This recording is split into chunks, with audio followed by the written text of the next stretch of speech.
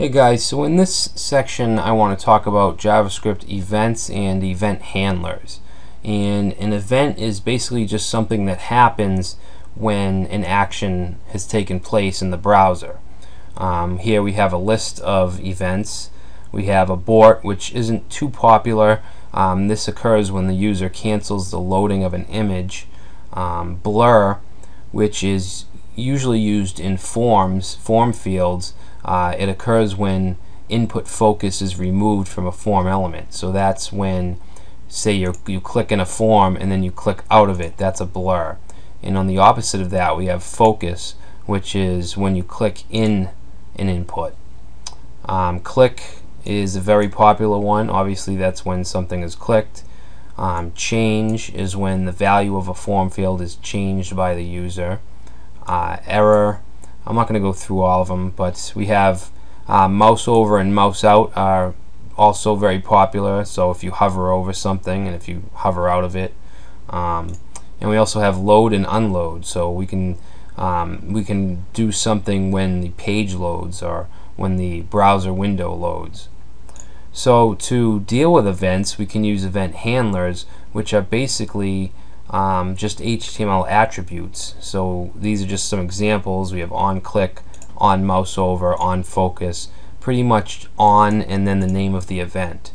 So let's get into it and I will show you how they work. I'm going to create a new folder.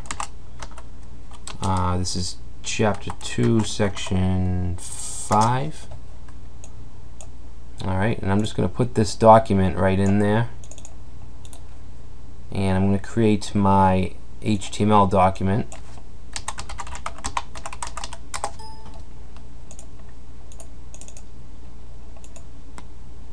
Open that up and just paste in some HTML.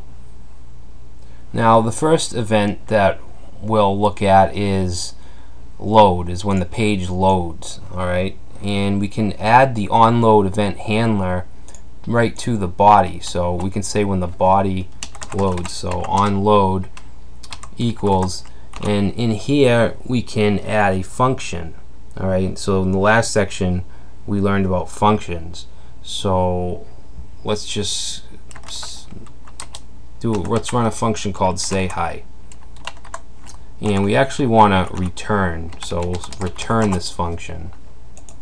Alright, so what we want to do is in the head tag create our script tags, and we'll create this function say hi, and we're gonna alert. Now alert, I haven't really gone over alert and prompts, but an alert is when you get that pop-up. It's just pretty much just a browser pop-up, and different browsers do it in different ways, so I'll show you that now. So we just want to alert, and we'll just say hi. So what we're saying is when the body loads, on load, we want this function to run. So if we save this and reload, we get the JavaScript alert which says hi. So that's events and event handling in its simplest form. Let's do something else. Let's get rid of this. And let's see, let's use a click function. So we'll create a button with the value of, let's say, click me.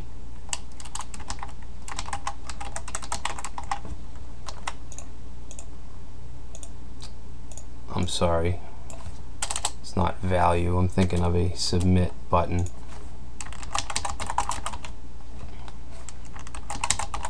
Why is this not typing? Sorry guys. I'm using a virtual machine, so I keep clicking in and out of it.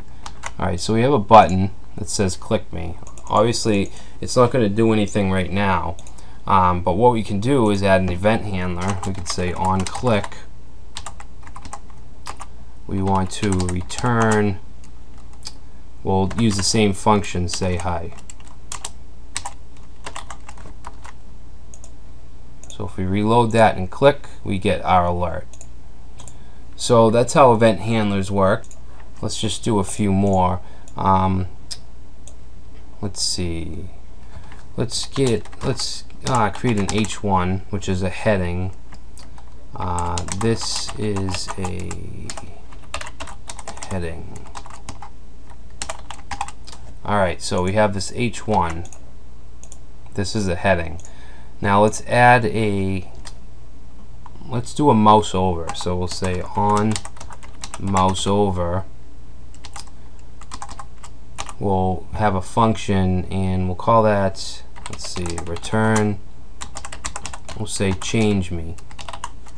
Alright, so when we hover over this H1, a function is going to run called change me. So I'm going to copy that, and up here I'm going to throw in this change me, and what we can do, we can actually grab, let's give this an ID.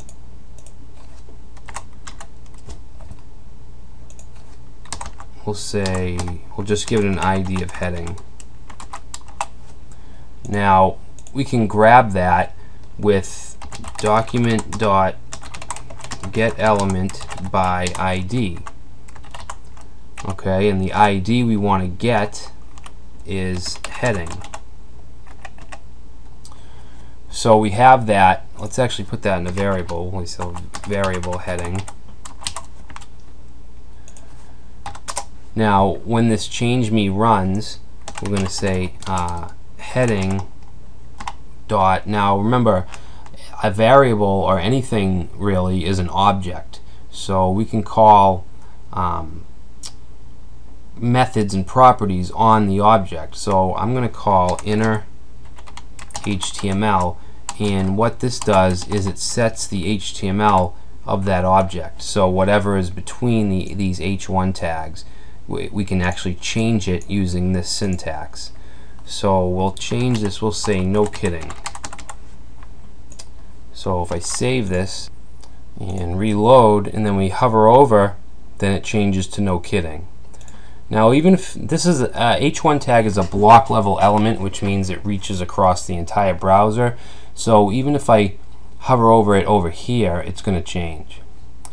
Now we don't have an on mouse out event, so it's just going to stay at no kidding. So let's actually give it a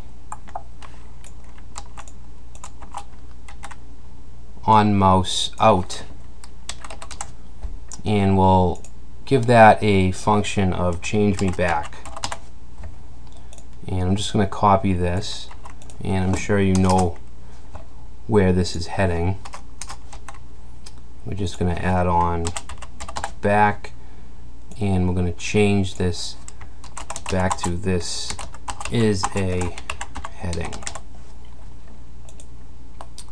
So let's save that, and now if we reload, if we go in and mouse over, it changes to no kidding, and we go out and it changes back to this as a heading.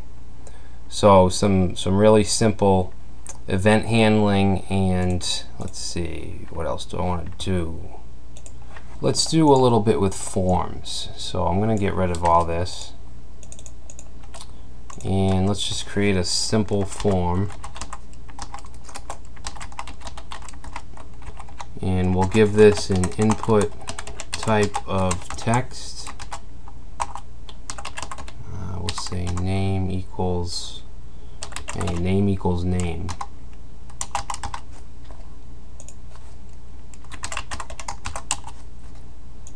And we'll put a line break, and then we want a submit. So input type equals submit, value equals submit. Alright, so if we save that, so now we have this one field form with a field called name. So let's add a couple event handlers to this input tag. I'm going to say on focus, we're going to return a function called focus in,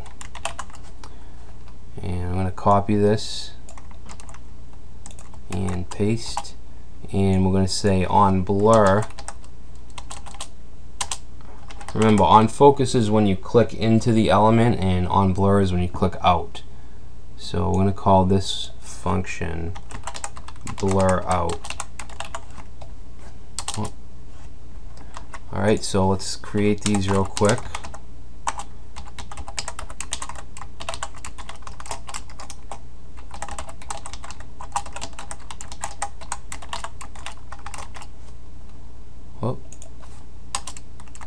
Alright, so all we're going to do is alert,